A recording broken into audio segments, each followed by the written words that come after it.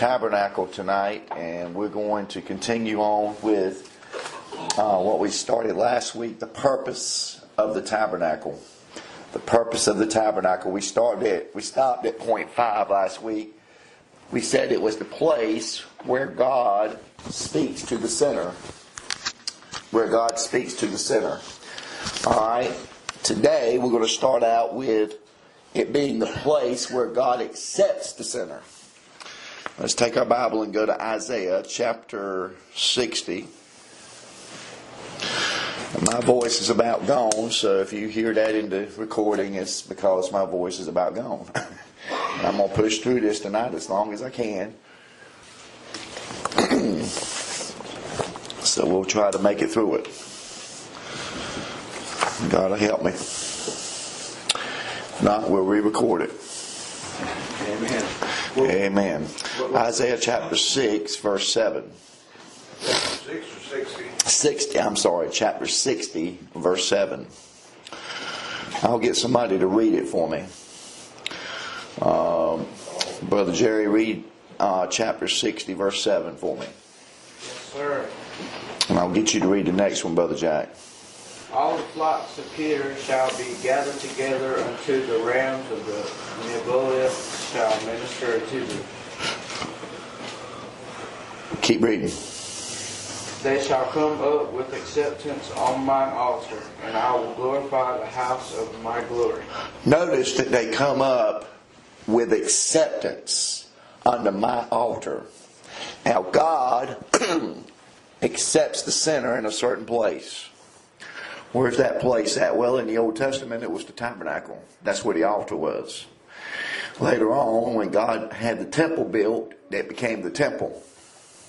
But where's that place in the New Testament? That's right. So in the New Testament, Jesus Christ becomes the New Testament tabernacle, and He's the altar that you have to go to be accepted. He is the altar. I'll show that to you in a little bit.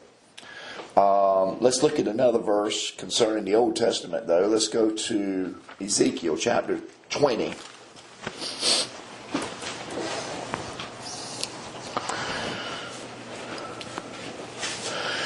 Brother Jack, I want you to read verses 40 through 42. I may stop you along the way. Ezekiel chapter 20.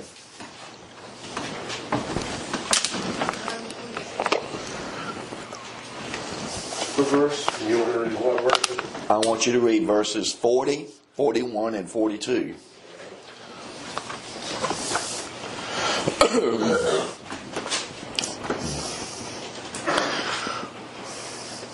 For in mine holy mountain, in the mountain of the height of Israel, saith the Lord God, there shall all the house of Israel, all of them in the land, serve me.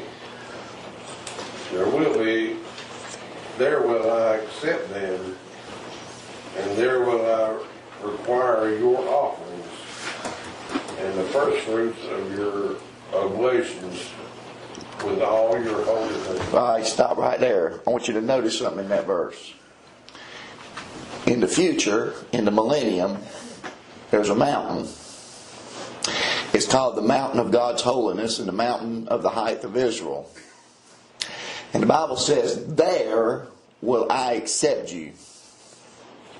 Okay? You can't just go anywhere. You can't just go to any place. It's not Mecca. It's not Rome. It's a specific place designated by God. And I want you to notice something else here. It says, there will I require your offerings. Plural. So that means that there's going to be offerings in the millennium. God did not do away with them permanently. He done away with them in the church age because He becomes the offering. But it's going to be reintroduced in the millennium, and those offerings are going to take back up as a memorial, just like the Last Supper is a memorial for us. See? And they're going to be pointing you back to what God did for the nation. Now, the next thing you need to know is the first fruits of your oblations will be there. Does anybody know what that means? That means tithing. That means tithing has not been done away with. That means they're required to tithe their first fruits. And God calls them oblations, which means animal sacrifices. They're going to tithe off of those things. Those first fruits are going to be brought to God. All right, read the next verse. I will accept you with your sweet savor. I will accept you. When I bring you out of the people, and Now, gather you out of the countries wherein you have been scattered, and I will be sanctified in you before the heathen. notice that the condition on verse 41 is contingent on verse 40. God will not accept you unless you do what he said in verse 40. What does verse 40 say again? You got to go to that mountain. And you got to bring, what is it you're going to bring? Your offerings and your first fruits of your oblation. And then I'll accept you. A lot of people think that God will accept them any kind of way. That is not true. God requires you to come to him a certain way, and he requires you to present yourself a certain type of way. And if you come any other way than what he prescribes, then you're going to be rejected, just like Cain was. You got to come God's way. I was reading my notes today over there in Genesis chapter 4. When those boys were over there and giving an offering to the Lord, you know, Cain was the first one to come up with the idea of bringing an offering to the Lord. And he'd been taught that by Adam. Else how would he know to do it? And who taught Adam? God. First thing God taught Adam after the fall was, you bring a sacrifice to me. And it has to be a blood sacrifice. It can't be just any kind of sacrifice. Cain thought he knew better than his daddy. So he decided to bring an offering that was not bloody. See? And his got rejected. Well, Abel followed suit, but he brought the right kind of offering. And it was accepted. And that's where the first murder took place. See? Jealousy, envy. They were rejected.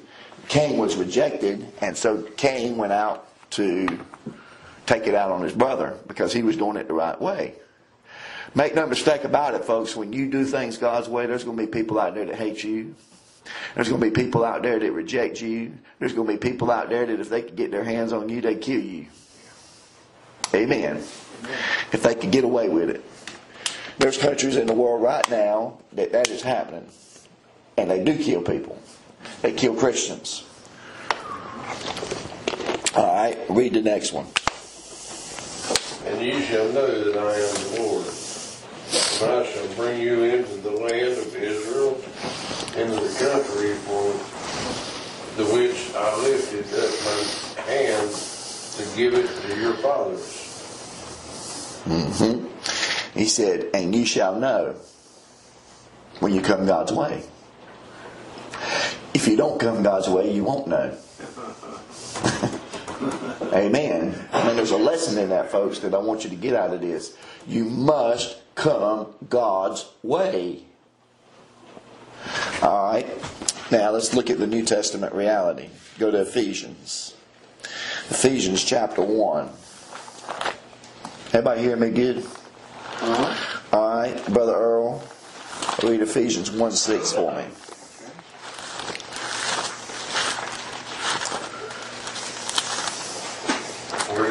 Ephesians 1 and verse 6. Let's read. I want you to go back actually to verse 3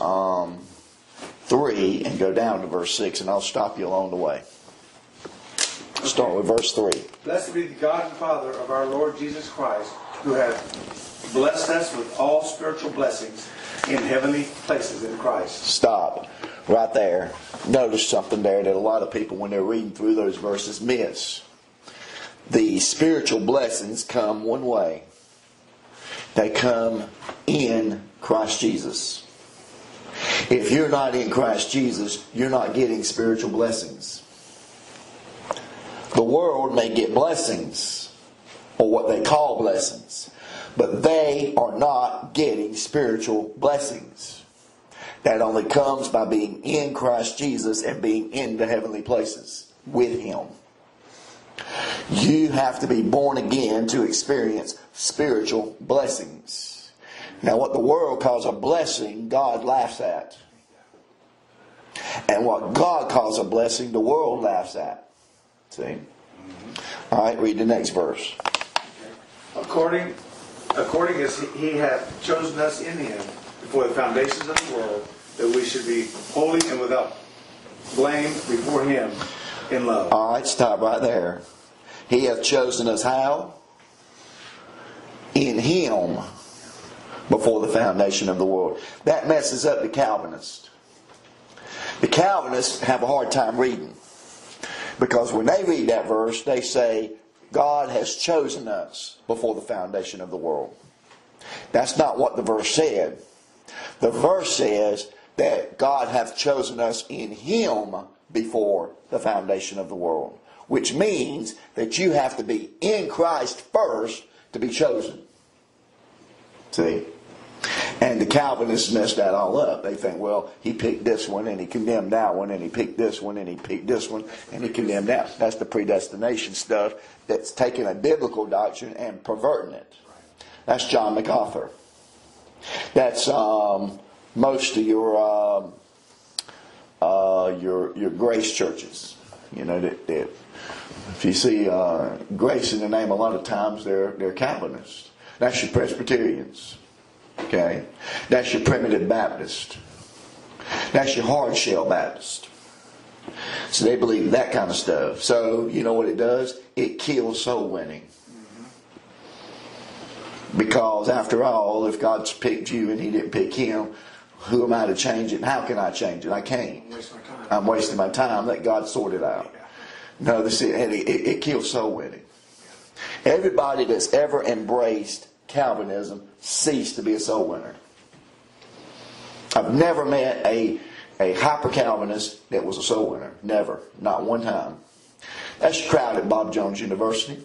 That's your crowd over at Tennessee Temple. That's your crowd down at Hyles Anderson, a lot of them. That's your crowd that is in the universities of these Bible schools. Most of them are Calvinists. Okay? Not all of them, but most of them. The thing you need to know is you have to be in Christ first. And He chooses you based on how you respond to Him. You got to respond to Him first. And that means the gospel has to be given to you first. And then you hang in the balance until you pick one way or the other. And then God determines what you are in Him or not in Him. Alright? And look at the next thing. That we be without blame before Him, how? In love. You know what God is? Love. So you have to be in God first. You can't be without blame without being in God. You know, Tina Turner sang a song, what's love got to do with it? It's got everything to do with it. It's got everything to do with it. Amen. Keep reading. Okay. Here's that word you were just talking about. Having predestinated us to the adoption of children by Jesus Christ to Him according to the good pleasure of His will. Alright, how are you predestinated? According to that verse. It's adoption of children. By how? By Jesus Christ to Himself. Now, hold your place there. Let me show you something. Go to Romans 8:29. Jerry, read this one. 8:29.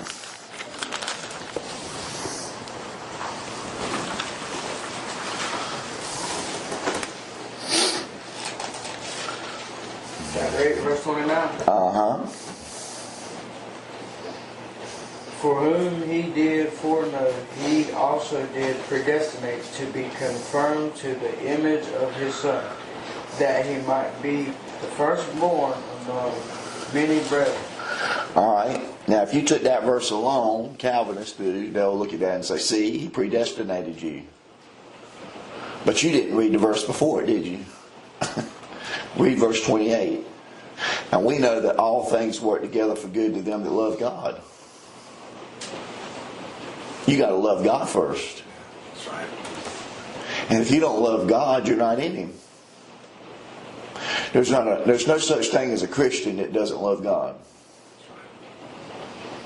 You ain't never met one in your life. Every Christian loves God. They may get upset with God. They may get angry because they don't understand something He's doing in their life. But that love does not go away. See? Alright, the Bible says in the next part, it says, to them who are the called. See, many are called, few are chosen. Jesus said that. And He calls you by the gospel. See? He calls you by the preacher getting up and preaching the gospel to you and dealing with you about giving your heart to Christ Jesus. Now the choosing is dependent on how you respond to that.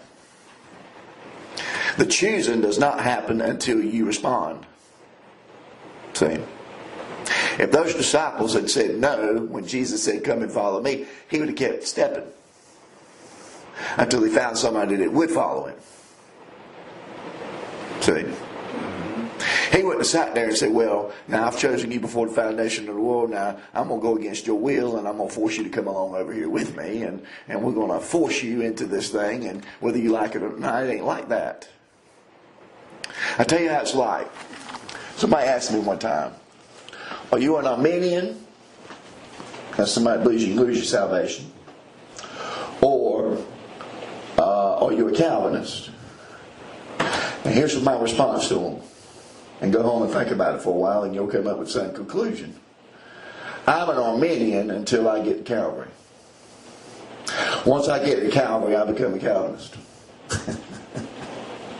In other words, once I'm in Christ Jesus, you couldn't cause me to lose it to save your life. Up to that point, all bets are off the table until I say yes to the call. That's how it works.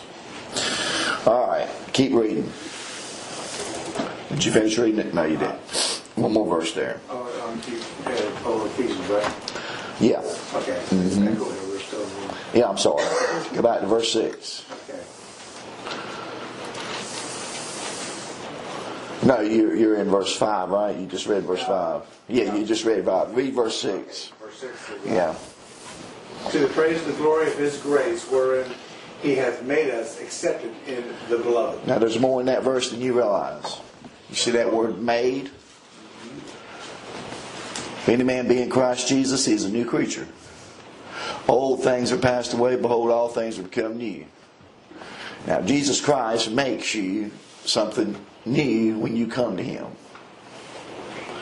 And the Bible says that if the Son hath made you free, you are free indeed. It does not say set you free. It says made you free. That requires a new birth, a new creation, a new creature. You have been made a new creature in Christ Jesus. That means God went inside of you and recreated you. See? And one day your body is going to conform to what has already happened inside of you. That's Romans 8. That's what you were just reading in Romans 8:29. The Bible says He hath made us accepted. How? In the beloved. Now that beloved there is the church. You have to be in Christ, in His body, to be accepted. See? You could argue that beloved is Jesus. Okay, but either way you go with that, it's still going to require you to do something. You know what it requires you to do? It requires you to be born again in order to be accepted.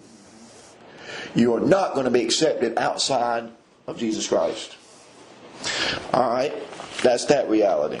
Now, let's go to the next one here. Go to Leviticus.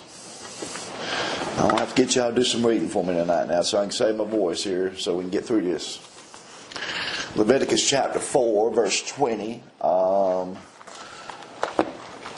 me get over there to it. See how it looks. Chapter 4, verse 20. Let's see. All right. The next point I'm going to make here is the place, the tabernacle, where God forgives the sinner. It's the place where God forgives the sinner. Now with that, let's read verse 4, Brother Jack. You could start it off. Read, Brother Jack, I want him to read Leviticus 4, verse 20. I'm sorry, verse 20. And I want you to read verse 26 and verse 31 and verse 35. Start with verse 20, and then we'll go from there. Verse 20. Yes, sir. He shall do with the bullock as he did with the bullock for his sin offering. So shall he do with this, and the priest shall make an atonement for them, and it shall be for giving them. Now notice verse 20 requires the person participating to do something. Let me tell you, your salvation is free. But it cost somebody something. It's not free in the grand scheme of things. It cost Jesus Christ something. Or else he would not have used the term, he purchased the church. There's a price to be paid there. Now Jesus paid the price. Because he paid the price, it's free to you. Just like our freedom in the United States of America. It's free to us. But make no mistake about it, it cost somebody something to have that freedom. It cost a lot of bloodshed on the front lines across the seas and across this country. People fighting and laying their lives down so you could have that freedom. And it's the same thing when it comes to spiritual matters. Jesus Christ shed his blood and purchased you so you could have the freedom that comes with Jesus Christ, and that's where you get forgiven. Now in the tabernacle, that high priest had to do something. He had to take that bullock. And the Bible says here that he made an atonement for them. And then they're forgiven. Not the other way around. God will not forgive the sinner until an atonement has been made. And if you go outside the atonement, you're not going to be forgiven. Somebody come along and say, well, I can do it a different way than offering this poor little bull. These environmental wackos, that come around and say, these PETA crowd, that don't kill the poor little animal. Be a vegetarian. Go kid your grandma, okay? I'm going to eat my meat. Amen. Amen. I'm going to eat my filet mignon. You can eat vegetables and watch your hair fall out all day long if you want to. I'm going to eat meat. Amen. Amen. That stuff's a doctrine of demons over there in 1 Timothy. The Bible says that they forbid to eat meats. That's a doctrine of devils. All right, go down to verse 26 and read for me, brother. And he shall burn all his fat upon the altar, as the fat and the sacrifice of peace offerings, and the priest shall make an atonement for him as concerning his sin, and it shall be forgiven him. Notice that. He's still got to make that atonement before the forgiveness happens. And I want you to notice something in the Old Testament that's clear when you get to the New Testament. People in the Old Testament, when they were going to that tabernacle and sacrificing those animals upon those altars, and those high priests were making atonement for them, they were forgiven, but they were not cleared. That's why they keep going back. That's right. They had to keep going back every year because it did not clear them. It only forgave them. Look at verse 20. Look at verse 31 now, brother, and read that. That's the peace offering. And he shall take away all the fat thereof, as the fat is taken away from all the sacrifice of peace offerings, and the priest shall burn it upon the altar for a sweet savor unto the Lord, and the priest shall make an atonement for him, and it shall be forgiven him. That's where your Catholic Church comes in with the priesthood idea. They They usurp authority over God. The priests in the Old Testament were making an atonement for the people. But they were making an atonement until the high priest showed up, which is Jesus Christ. Once the high priest of our profession showed up, there's no more requirement of a Levitical priesthood in the church age. I have to specify that. It'll show up again during the millennium, but only as a memorial. And notice here in this verse, again, there has to be an atonement made before the forgiveness happens. Alright, go to verse 35 and read that one for me, brother. And he shall take away all the fat thereof, as the fat of the lamb is taken away from the sacrifices of the peace offerings, and the priest shall burn them upon the altar, according to the offerings made by fire unto the Lord.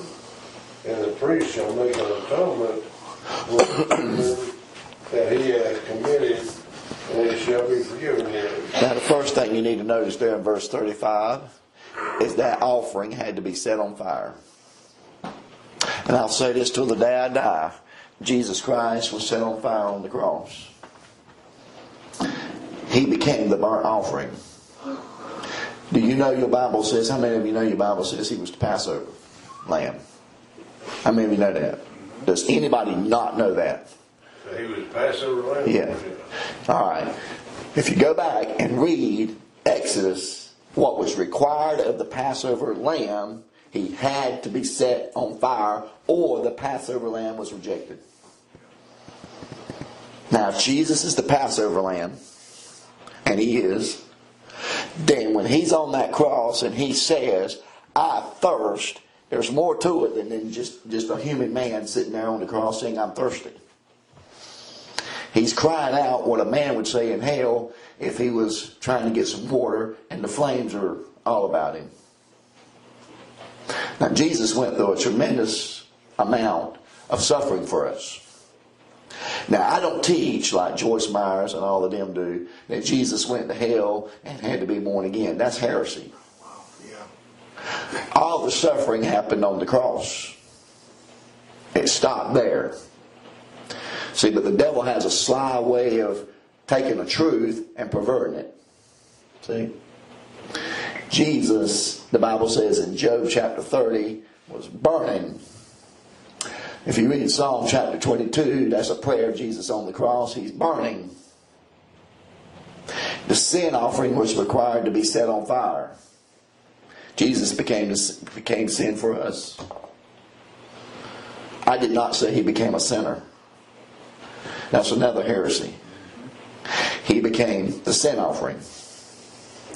And if you want to go through it, he fulfills every one of those offerings to the T. He's the peace offering, it had to be set on fire. He's the burnt offering, it had to be set on fire. He's the sin offering, it had to be set on fire. He's the Passover lamb, it had to be set on fire. Every time you turn around, there's fire, which pictures the judgment of God on the sin.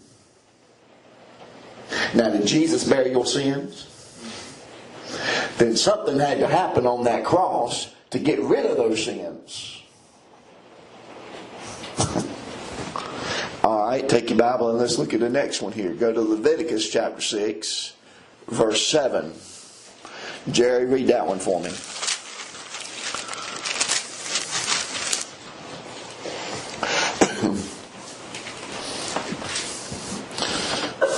Go back to verse 6 and read that, Jerry. Read 6 and 7. Verses 6 and 7 in chapter 6.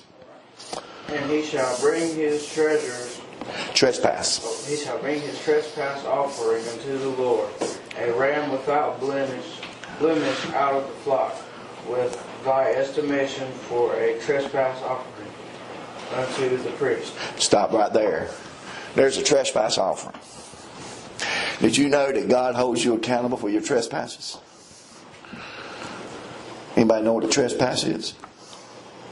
That's a sin that you committed that you didn't know you committed. In ignorance. And God does not wink at it. God does not overlook it. He holds it accountable. That's why I get over these guys. They get over here and they say, well, so-and-so couldn't possibly be saved. He's done all these sins here. Well, how many have you done that you don't even know about? When Jesus forgave you your sins, He didn't just forgive you of the sins you've committed up to this point. He forgave you of all your sins, including the ones you ain't committed yet.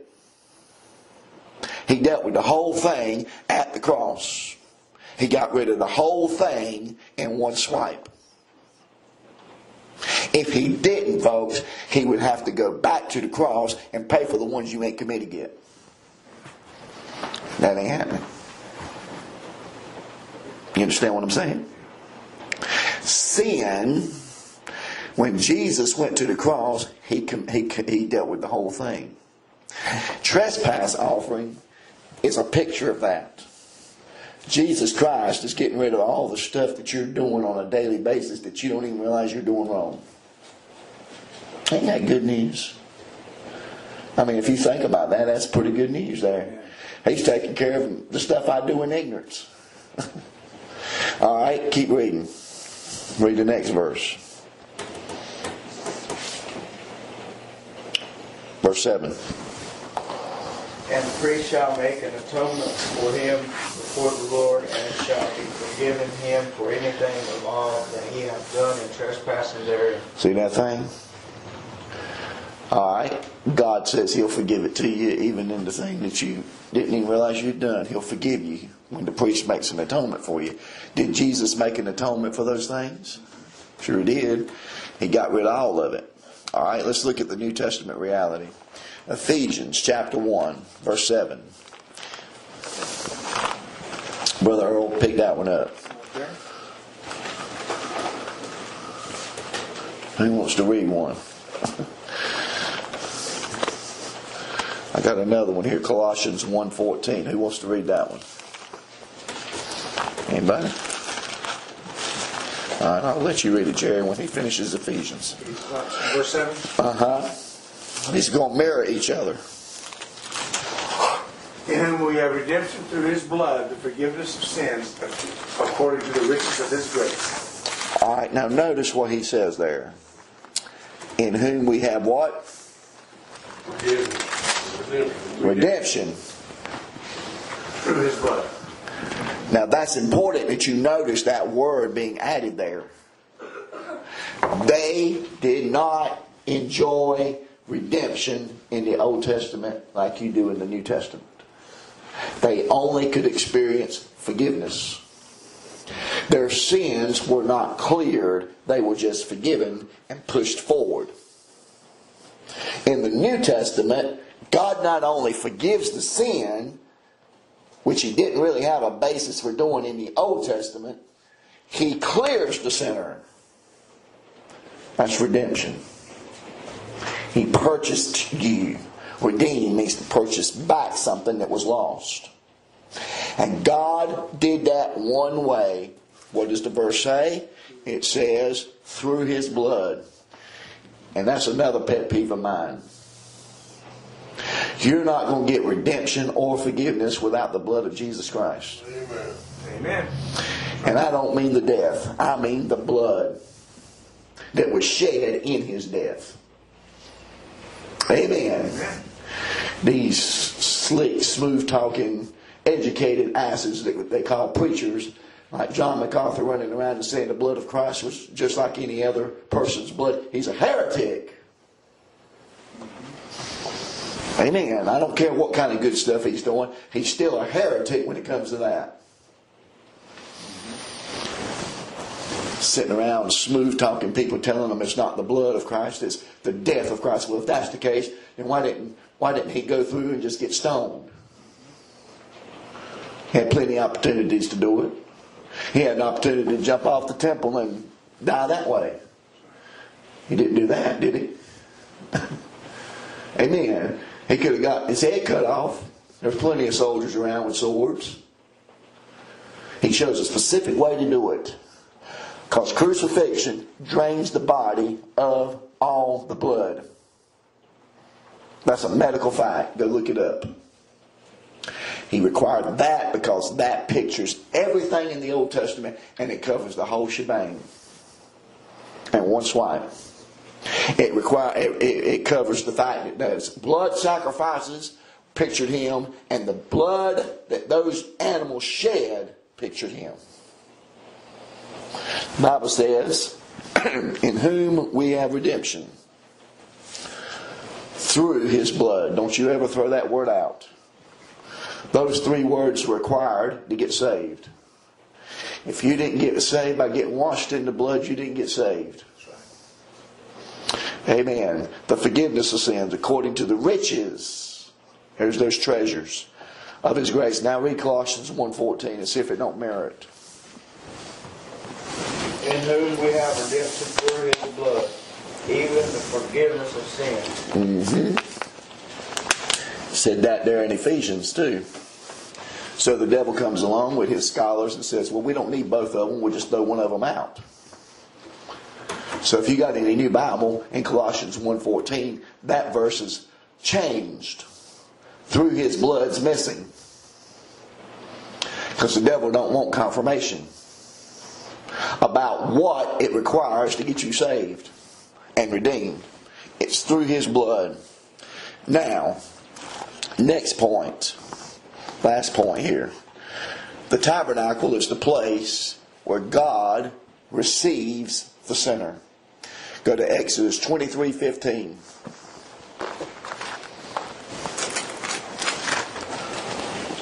Twenty-three, 15,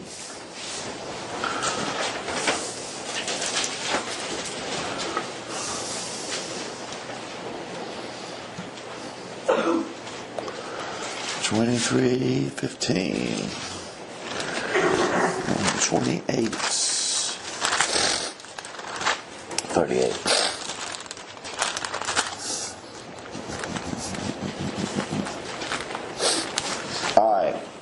Verse 15. Somebody read that for me. Thou shalt keep the feast of unleavened bread.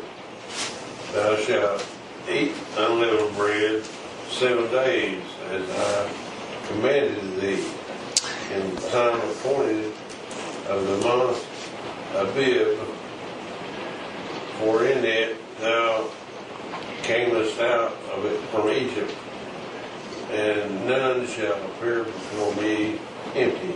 Alright, the first thing I want you to notice is you got to keep the feast of unleavened bread.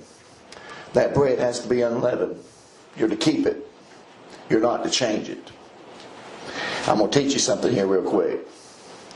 That unleavened bread pictures the Word of God. And the Bible says you shall keep it. This King James Bible is unleavened. The word leaven means false doctrine. It means heresy. It means sin. And the Bible says that this King James Bible is unleavened bread. It has no sin in it. It has no false doctrine in it. And when you eat it, you will be protected and you will be satisfied. Thou shalt eat unleavened bread 7 days, as I commanded thee. For in it thou camest out from Egypt, the month of Abib. And none shall appear before me empty. You can't go before God empty. Even now in the church age. If you're going to be accepted of God, you better come with an offering.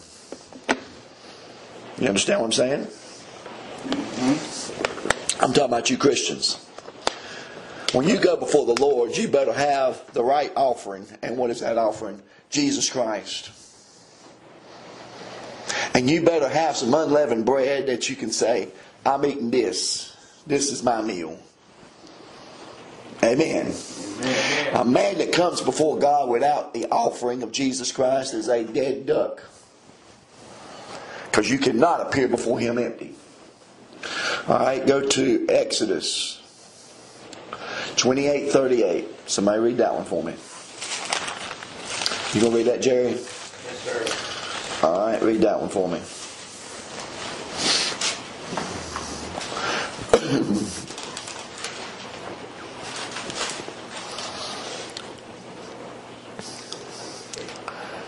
And it shall be upon Aaron's forehead that Aaron may bear the iniquity of the holy things which the children of Israel shall hallow in all their holy gifts, and it shall be always upon his forehead, that they may be accepted before the Lord. Notice there, it's going to be upon Aaron's forehead. Now, if you go back and you study that thing out, especially over in Zechariah chapter 14, and that high priest, in the descriptions of the garments and stuff, there's a plate that he had sitting right up here at his forehead, and it said, "Holiness unto the Lord." Okay? That was a reminder that everything we do is for God's holiness and for God's pleasure. And you have to appear before Him holy. And if you don't, you're going to die. And that's the same way in the church age. If you don't appear before God holy, you're going to die. You're going to go drop off into hell when you take that last breath. The difference is what we know now in the church. We've got a sacrifice. We've got an offering that's holy, and He took our place. So when God sees you now as a sinner, He sees you through the eyes of Jesus Christ. Amen. Amen. Go back to verse 36 and you'll see what I'm talking about. "And thou shalt make a plate of pure gold, and grave upon it, like the engravings of a signet, holiness to the Lord." And in that thing, in verse 38, he says that Aaron may do what? What's he going to do in verse 38? He's going to bear the iniquity of the holy things. The holy things, that's you and me. If you want a picture of that in the New Testament. Jesus Christ bears the iniquity of the holy things. Are you called a saint? Do you know what the word saint means? It means holy. It means sanctified. It means set apart. And you know what Jesus Christ does, Sister Debbie? He bears your sins. And you know what that means? He's bearing the iniquity of the holy things. See that thing? Alright, the Bible says here, "Which the children of Israel shall hallow in all their holy gifts. And it shall be always," it's not going to go away, "upon his forehead, that they may be" what? You're not going to be accepted outside of that. That's the tabernacle. Alright, let's look at the New Testament reality. God now receives us in Christ Jesus. We must not appear empty. We must bring something when we come. What is it? We must bring our sins and our bodies. Go to Hebrews 13:15. Brother Earl, read that one. Jack, get Romans 12:1. And Jerry, get 1 John 1:9. Hebrews 13 what? 13:15.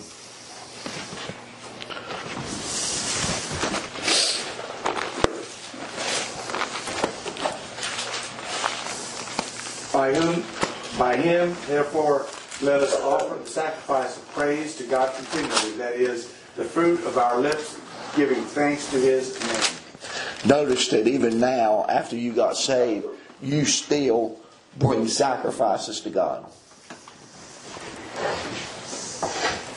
That's right. You're called a nation of priests. I'm a priest. You're a priest. We believe in the priesthood of all believers. What does that mean, preacher? That means that when we come to God, we bring a sacrifice. But it's not an animal. It's our self. The sacrifice of praise to God. Look at what he said again. Read it one more time. By him, therefore, let us offer the sacrifice of praise to God continually, that is, the fruit of our lips, giving thanks to His name. Notice it says continually. It's not a one-time does it and you're done. You should give the sacrifice of praise every day to God. And if you don't, you're sinning. You're sinning. Thank God for the trespass offering, right? Amen. You're to offer that sacrifice of praise by Him, Jesus Christ. And the fruit of your lips should speak to that praise. You should praise God in everything you do. You should praise God when you get up in the morning. You should praise God when you get down in your bed at night. You should praise God when you're at your meal getting ready to eat and stuff your face. You should praise God when you go to the store. You should praise God when you come home. You should praise God when you're talking to your family. You should praise God all the time. And if you don't, you're not doing what God requires. So Jesus knows your weakness. He knows you're frail. He knows you're but dust. So He's got the trespass to cover you. Trespass offering. All right, read that next one, Romans 12:1. Who's got that? All right, read that one for me. I beseech you, brethren, or I beseech you therefore, brethren, by the mercies of God, that you present your bodies a living sacrifice, See that? holy, acceptable unto God, which is your reasonable service. Your reasonable service. It's not anything spectacular that you're doing. You're to present your bodies as a living sacrifice. And that term, present, means that the priest is coming up there. He gives you an Old Testament visual there. Well, that priest takes that lamb that's tied up and he's presenting it to God. Before he put that thing on the altar, that priest would take that thing and he would elevate it up to God. And he would say, I'm offering this to you. Accept it. Then he'd lay it up there on that brazen altar. And it would burn up. First thing he had to do, though, was slit its throat and pour the blood out on the side. Without shedding of blood, there's no remission. Then he laid it up there. See? There's so many pictures there that we could talk about. All right. What did he say again? Read it one more time for me. Make sure I didn't miss anything. I beseech you, therefore, brethren, by the mercies of God, by the mercies of God, that you present your bodies a living sacrifice, holy, acceptable unto God, which is your reasonable service. Holy and acceptable. Your body is not yours. It's God's. And you're to present it back to Him. Just like your money is not yours. It belongs to God. God gave you everything you have. Amen. Don't tell me you can't do something with your money when it comes to what God told you to do with it. Tithing, I mean. We'll go ahead and just be specific. You can pay your tithes. You choose not to. And if you choose not to, you choose to put a curse on yourself. If you pay your tithes, you're giving God back what already belongs to Him to start with. It's not your money. It's God's money. He just allows you to have 90% of it to enjoy as you please. And it's reasonable. 10 cents on a dollar, for example. And it's not only that, let's go to prayer. It's your reasonable service to pray. It is your reasonable service to be a soul winner. You should be a soul winner, and that should be on your mind constantly. Passing out tracts, getting people saved, telling people about Jesus Christ, figuring out how can I get them to sit down and listen to what I got to say in a way that I can get them to get their attention. Amen. Street preaching is your reasonable service. You say, I can't do all that stuff, preacher. You can't. Really? You're going to stand up there on the judgment day and tell God you couldn't do it? After there's so many people that came before you that did it, that had worse problems than you got? I'm amazed at people that say they can't come to church. Yeah. On a Wednesday night, on a Sunday night. Let's just park it there for a minute, shall we? Listen, they say they can't do it. They're not able to do it. But let me ask you something. You can't do what God requires. God requires you to worship Him in spirit and in truth. And assembling is required according to the Scriptures. And you can't sit in a Wednesday night meeting or a Sunday night meeting, but you can sit there in that front of that television and look at it for 4, 6, 7, 8, 9, 10 hours.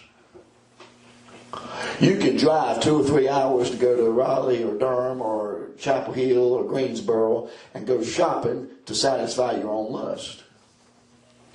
You can sit in front of that computer and play games till wee hours of the morning. But you can't do something for God in church. That's what I say to it. There's going to come a reckoning day before the Lord when you try that stuff with Him. All the stuff that people put up in front of me, sometimes I say, well, I wonder how that would feel. I wonder if they would tell Jesus that to His face. Amen. It's quiet in here tonight, I know that. And my voice is about gone. Don't worry, you ain't got to put up with me much longer. My voice will be gone in a few minutes. But while I got breath, I'm going to praise the Lord. Amen. And I'm going to tell you, God wants you to do it. It's important. It's important. It's your reasonable service. That's what He said. Present your bodies. How do you do that? How does that look in reality? It looks like this, what we've got here tonight. Do you think I felt like getting in this pulpit tonight? Absolutely not. I feel horrible. Amen. But I've got to be the example to show you how it looks. To put this flesh into subjection. When those men go walking across the jungles and they walk for 2 and 3 hours to get to a church service where they're standing in 3 foot of water and mud to hear a preacher preach for 3 hours, and people can't come on a Sunday night to a prayer meeting or a preaching meeting or a teaching meeting, they got something to answer for at the judgment seat of Christ. It's going to be terrible. It's going to be horrible. Amen. All right, well, we'll leave that alone now. Go to 1 John chapter 1 verse 9. Who's got that? 1 John chapter 1 verse 9. Look at this. We confess our sins. Alright. Alright, stop right there. 1 John 1:9 says, if who? We. That is not a lost man. A lost man does not confess his sins. A saved man confesses his sins. That is written to a church. That's written to believers. Ain't that in your New Testament? Mm-hmm. That's written to people that know Jesus Christ. He says, if we... Now I've heard some Christians, the reason I'm harping on this is because I've heard some Christians say, after you get saved, you don't have to confess your sins no more. That's dangerous. Because the Bible does tell you to confess your sins. A lost man does not confess his sins. He confesses Jesus Christ to get saved. But a man, once he's saved, he has to go to that laver, that water laver, and get a daily cleansing before the Lord. Before he can have his sacrifice and offering accepted to God. And a lot of Christians go before the Lord with dirty, filthy feet. And God will not accept your sacrifice. Amen. Until you get that thing cleaned up. I'm talking to you Christians now. Read the verse, brother. If we confess our sins, He is faithful and just to forgive us our sins. And do what? And to cleanse us from all unrighteousness. If you confess your sins and get in the habit of doing that on a daily basis, God says He'll cleanse you from all unrighteousness. When I get before the Lord in the morning, I pray before Him and I say, Lord, forgive me for my sins. I'm a sinner and I sin every day and I miss the mark every day. Not only forgive me for what I know I've done wrong, forgive me for what I don't know I've done wrong.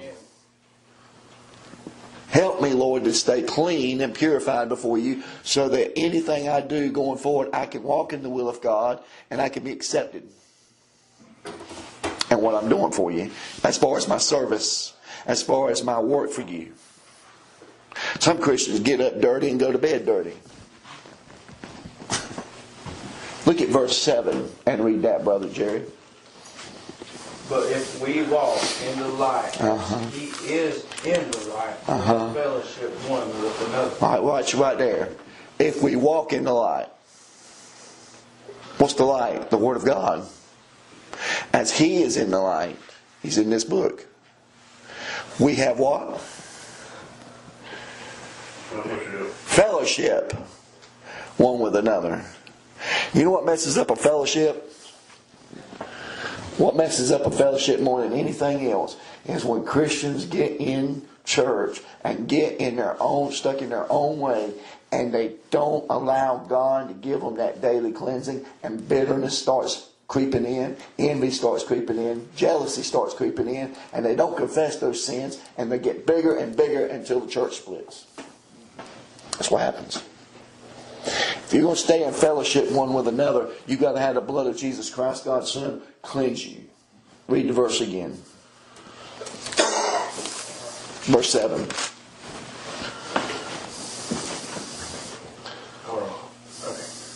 But if we walk in the light, as He is in the light, we have fellowship one with another. And the blood of Jesus Christ, His Son, cleanseth us from all sin. Alright, now read verse 6.